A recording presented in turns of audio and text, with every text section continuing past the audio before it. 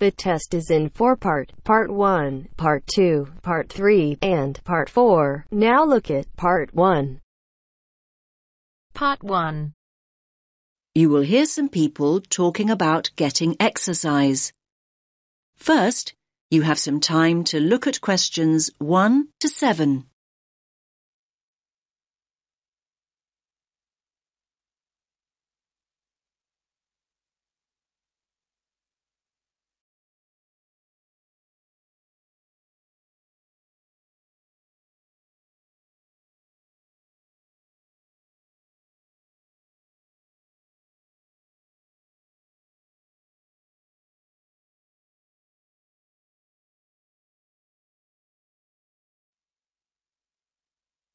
Listen carefully to the first part of the conversation and answer questions 1 and 2. Hey, Janos, have you seen this notice here? What's that? Join our mole walking program, Get Fit, for free. Now, I like the sound of that. I can't afford to keep up my gym membership this term. It's too expensive. I know what you mean. But what exactly is mole walking? Sounds a bit boring to me. Hold on. OK, it may sound boring, but it might be a great opportunity to take exercise. Think about it. A climate-controlled environment where you can take exercise without having to worry about the wind or the rain. Wind and rain? Have you actually looked at the weather outside? It's snow and ice out there. I only came into the mall to keep warm. Well, it is winter and we are in Canada after all. So just think, by mall walking we can exercise indoors instead of outdoors. Great. And another thing, we won't have to worry about the traffic. Just think, no busy roads to cross and no rush hours to think about. Come on, it's worth a try. You're still not exactly selling it to me. Imagine walking past the same stores and they're not even open. So what's the point of that? Oh, come on, Janos. Just think about it as an opportunity to window shop and keep an eye out for bargains. And what about all the amazing decorations and displays we can take a look at? I think it sounds like fun. Did you say fun? Walking on a hard surface like concrete. Give me grass any day. Much more comfortable on the feet. And there's another thing. In a mall, you're always close to restrooms. And water, come to that. What could be better than that? I think I know the answer to that one.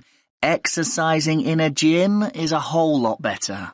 Well, anyway, we can get more details at the information kiosk about the mall So walking do you want to come with programme. me or not? Great. We're always I'll looking give it for a new miss. members. I'm off to the Can I gym just to ask make the you how most you of found my out about the membership programme? before it runs out. On the notice board on the first floor. Oh, that's great. Most of our new members come through the website or through friends. Good to know people still read the notice board here in the mall. Yes, I guess so. Now, let me give you some details. The programme runs weekdays, Monday through Friday. And it's an early start. Wait for it. Walkers meet at 7 a.m. 7 a.m? That is pretty early. But come to think of it, my lectures start at 9 most mornings, so I would be able to make it back to the campus in plenty of time. Great. Actually, most members go straight on to work or college after their walk, so you're not alone. Now, our members meet here on the ground floor. Here at the information kiosk? No, just over there at the food court. Oh, the food court. OK. Yes, just follow the smell of coffee. Normally about 10 to 15 people show up for each walk, but numbers can vary. So, up to 15 in a group. That's an ideal number. Glad it's not 50. And how long do the walks last? You can expect to walk for 1 hour, but some groups do less, half an hour or so, and a few groups even do up to an hour and a half, so it's best to check when you arrive. Which day were you thinking of starting? Now you have some time to look at questions 8 to 10.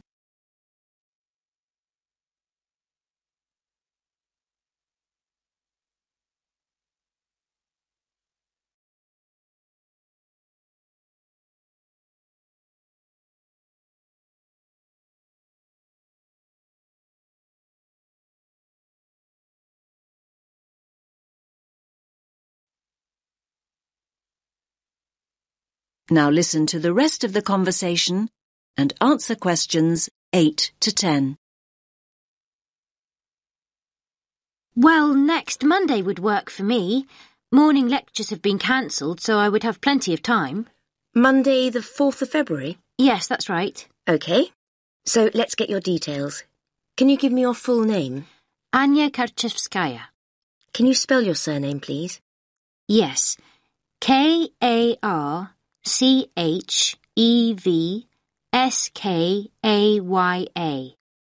And your address? Apartment 12, 2 Burlington Street. And a contact telephone number? 0757 634 5003. I'll just read that back.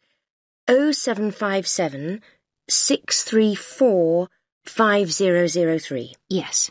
Oh, by the way, new members receive a free gift when they join, and it's a much better gift than last year. We gave people badges, but they tended to lose them, and more recently we provided visors instead, but they weren't very popular. So this year we're giving new members T-shirts. That's great. What colour? Yellow. I've got plenty in stock, so you can collect yours on Monday. Thanks a lot.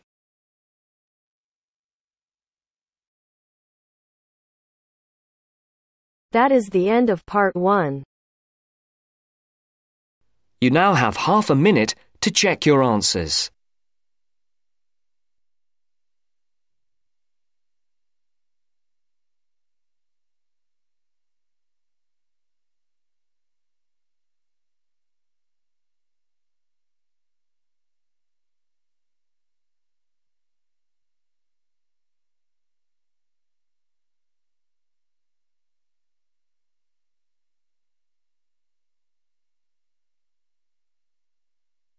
Now turns to part 2. Part 2. You will hear a guide talking about a tourist program. First, you have some time to look at questions 11 to 14.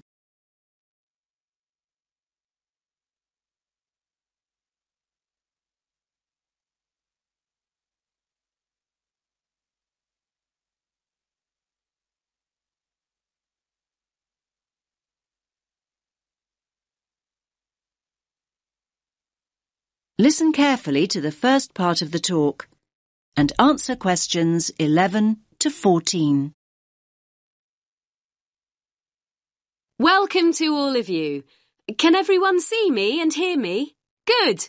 My name's Kathy, and I'm here to tell you about the special programme of events going on here at the Royal Observatory.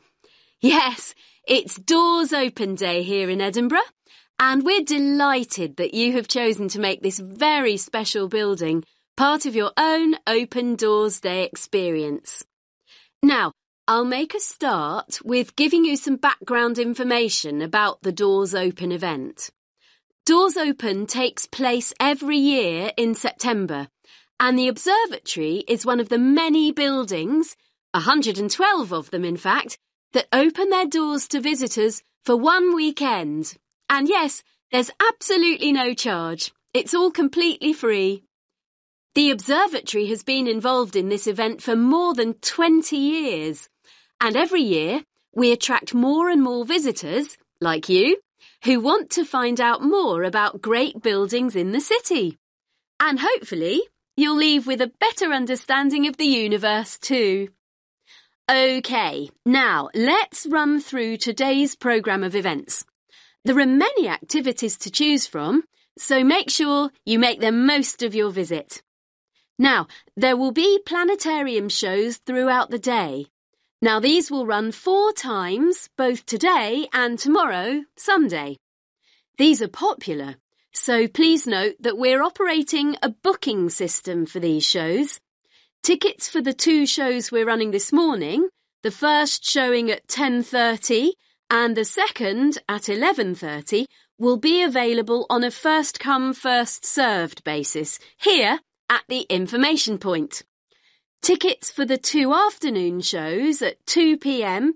and then at 3 p.m. will be released later on at midday, So booking is essential as spaces go very quickly.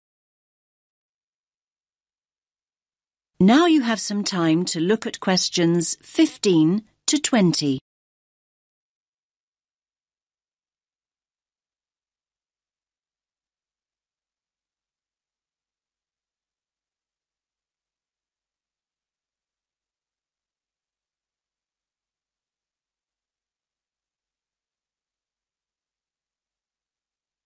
Now listen to the next part of the talk and answer questions 15 to 20.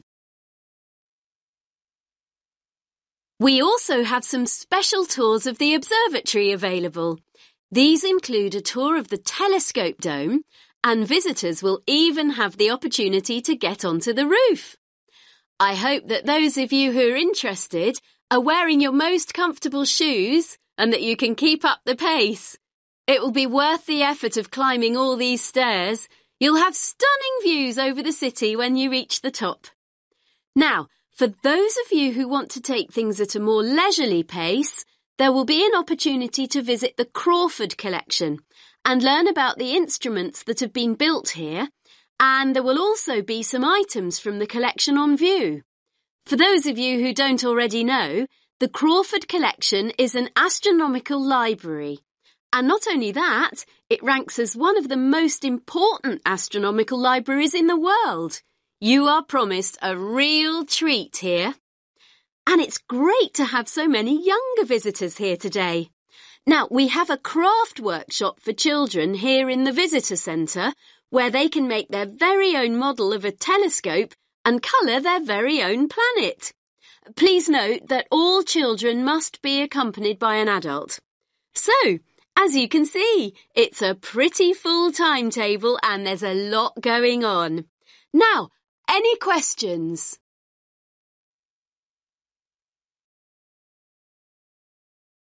That is the end of part 2. You now have half a minute to check your answers.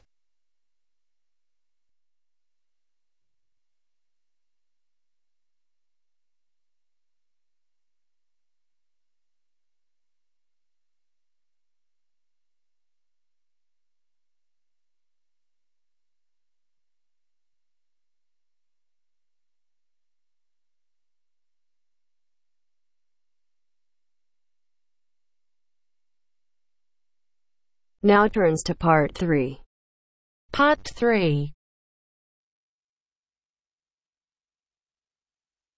You will hear a tutor giving advice to a student. First, you have some time to look at questions 21 to 28.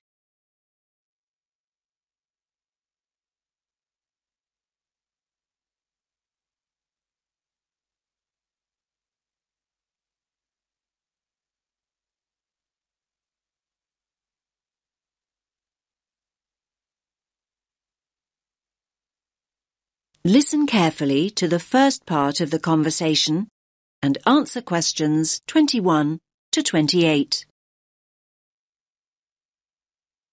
Hi, Leo. What is it you wanted to ask me about? I'm worried about the exams. I don't mean if I pass them or not. I mean about revising. I don't think I know how to revise. I mean, every time I start looking back over my work, I just switch off. I can't concentrate. I don't think you're the first student that ever said that, Leo. Hmm. Are you revising at the right time? I mean, are you leaving it until too late at night when you've got no energy left? It's hard to achieve anything when you're exhausted. No, not really.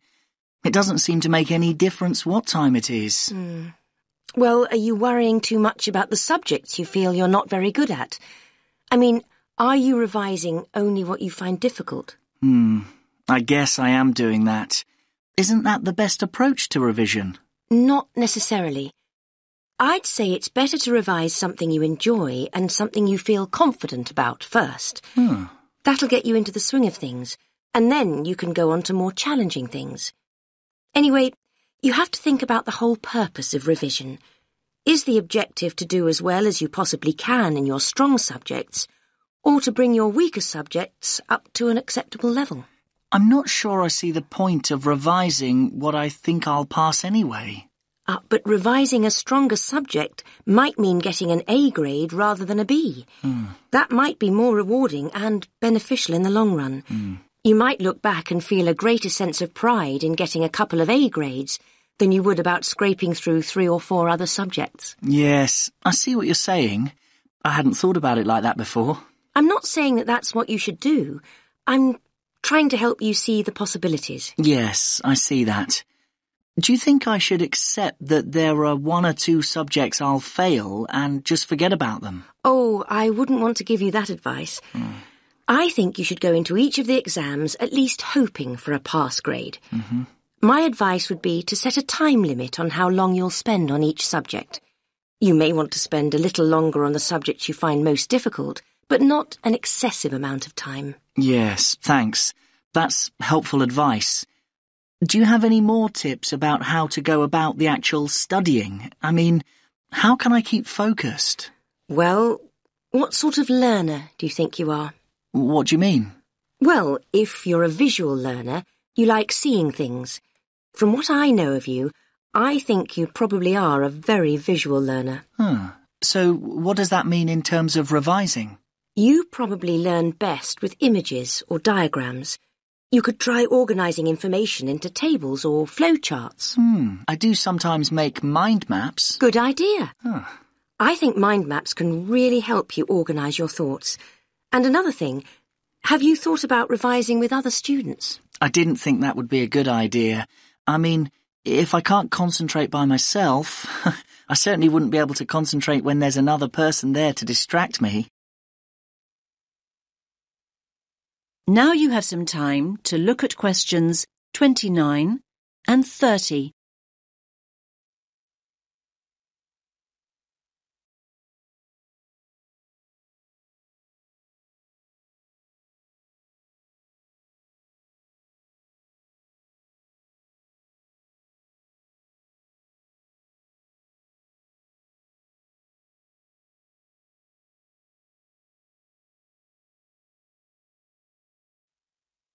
Now listen to the rest of the conversation and answer questions 29 and 30.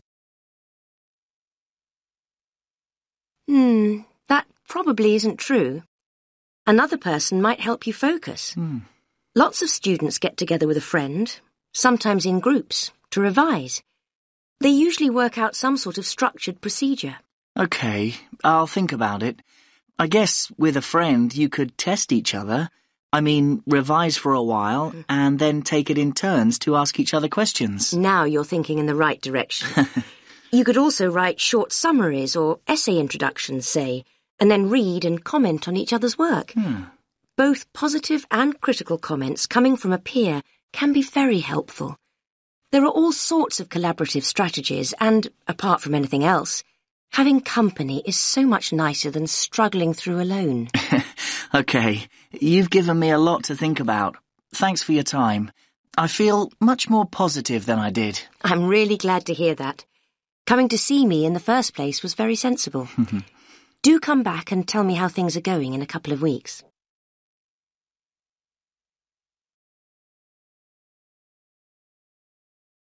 That is the end of part 3. You now have half a minute to check your answers.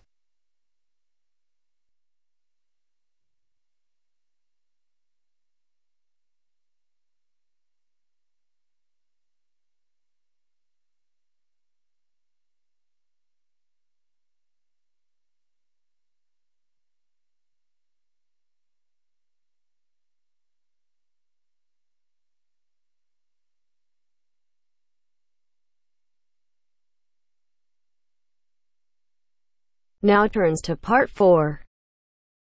Part 4. You will hear part of a lecture about animals. First, you have some time to look at questions 31 to 40.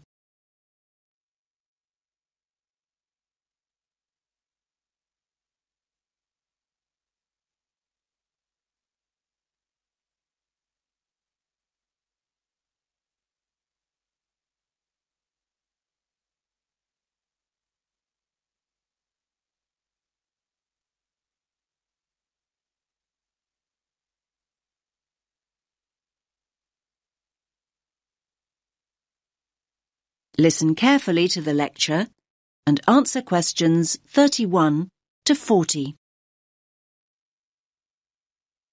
In today's lecture, I'm going to talk about avoiding predation. What does that mean, I hear you say? Well, you probably know the word predator. I'm sure you've all seen Predator the movie. Well, a predator is any animal that hunts and kills another animal. That animal, and I was going to say that smaller animal, but it's not always the case, is the prey. An owl, for example, is a predator, and a mouse is its prey. A lion is a predator, and a much bigger animal, a buffalo, for example, is its prey. So when I say avoiding predation, what I mean is not being caught and eaten. For many small animals, not being caught and eaten is pretty much a full-time job. Many animals that are predators themselves may be the prey of another, usually bigger animal. This is what we popularly call the food chain. So, how do animals avoid predation? Well, they have what we call defense mechanisms. These are ways in which the species has adapted over time to give it an advantage over its predators. Any adaptation of this kind increases the species' chances of survival. Over time, species that have not adapted, that is, developed some sort of defense mechanism, have met with extinction.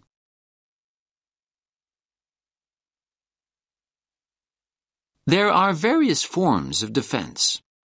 The first is probably very obvious, and that's speed. Predators can't feed on what they can't catch. Running away is a very effective defense mechanism, as some of you can probably remember from primary school. Flight is even more effective. Species which have developed the ability to fly over time have an enormous advantage. Far more birds would be a meal out in the wild if they couldn't fly. The second mechanism is protective coloration. You might hear the word camouflage used too, but I personally find that too simple a term when it comes to the animal kingdom. Protective coloration includes a number of slightly varied mechanisms within the overall term. Some animals blend in with their background. A chameleon is a good example. It sits on a tree and it looks like the branch of that tree. Butterflies have what we think of as beautiful patterns, not to be beautiful, but to confuse and warn off potential assailants. They blend in with the flowers around them, but may also look like something else. Some butterflies have patterns that look like huge eyes, and a would-be predator is scared off. There are all sorts of stories about how the zebra got its stripes, and not many people really know what the stripes are there for. Well, that type of coloration is called dazzle camouflage. A zebra stands out when alone and stationary, but when zebras move rapidly in a herd, their stripes create motion dazzle, a confusing, flickering mass to the eye of a lion or cheetah that might be giving chase. Selecting a target becomes far more difficult. Now, of course, animals are caught. They're frequently caught, but that might not mean the game's up. Some animals make themselves difficult or horrible to eat. Hedgehogs have sharp spines that deter a predator from tucking in even when it's captured its prey. The predator is very likely to give up when a spine gouges an eye or gets lodged in its throat. Numerous species of creature, turtles or snails for example, have developed a tough outer shell that makes it almost impossible to devour. One of my favorite creatures is the skunk, which emits a repulsive smell on being cornered, enough to send any attacker herring back into the undergrowth. In a similar way, some sea-dwelling mollusks can emit an ink cloud that fills the surrounding water, concealing it from a predatory fish that may be circling. There are frogs that go one step further. They're so poisonous that even if a predator does try and eat them, it'll probably keel over and drop dead first. Now, you'll probably be surprised, but I'm going to go on to talk about plants. Yes, many plants have defense mechanisms in exactly the same way as animals. You've probably all been stung by a nettle at some time. That is the end of part 4. You now have half a minute to check your answers.